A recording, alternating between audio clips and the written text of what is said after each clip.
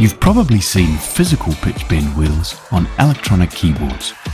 They're used to change the pitch in a continuously variable manner. Traditionally, in music recording, pitch bending is a way to smoothly slide between notes and is used as an artistic, creative flourish. While the new pitch bender in AudioDirector can be used in this manner in post-production, it's more useful as a tool to create standout sound effects in your video soundtracks. In this tutorial, we'll show you how you can use pitch bender to give a bit more interest and impact to a video of a skateboarder executing a kickflip. Open AudioDirector and drag your video clip into the library. The video clip we're using already has a background audio track added to it.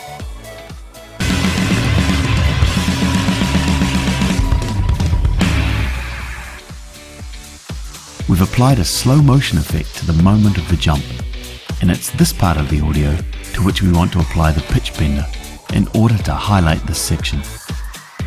In the adjustment panel, click on Adjust Audio, then select Pitch Bender. The main viewing area showing waveforms of the clip's soundtrack is now a preview window. The purple line in the middle of the window is the default pitch setting.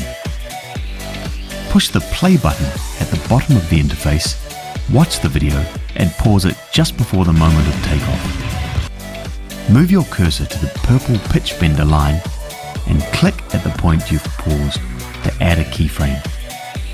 Hit play again, then pause once more at the point the skateboarder lands the jump. Again, add a keyframe at this point. We've now highlighted the start and end points of the section of audio we want to adjust.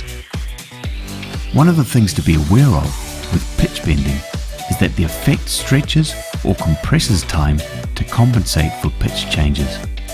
So, after applying pitch bender, the audio may have to be tweaked so that it is synced to the video. As we've added a slow motion effect to this section, lowering the pitch at this point will help to enhance the effect. Let's try adding a bell-shaped curve in this section. Add another keyframe midway between the two keyframes you've already made. You can then click and drag to pull this middle keyframe downwards. This will lower the pitch as the skateboarder enters the jump and then raise the pitch back to normal again as he lands it. To make the pitch transition smoother, we can click the settings icon next to the preset selector. Then check the spline curves box. You can add additional keyframes to reduce the distance of the transition if necessary. Preview your adjustment by clicking the play button again.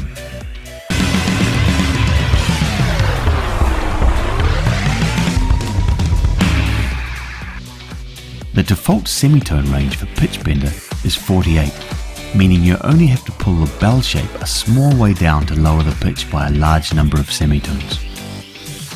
When you preview the adjustment, you can see if the audio effect is synced to the video. If lowering the pitch has caused the effect duration to continue past the point the jump lands, simply click and drag the final keyframe a little earlier to resync. When you're satisfied, click Produce, then Produce Video. All that's left is to select your video format, profile, and destination, then click Produce.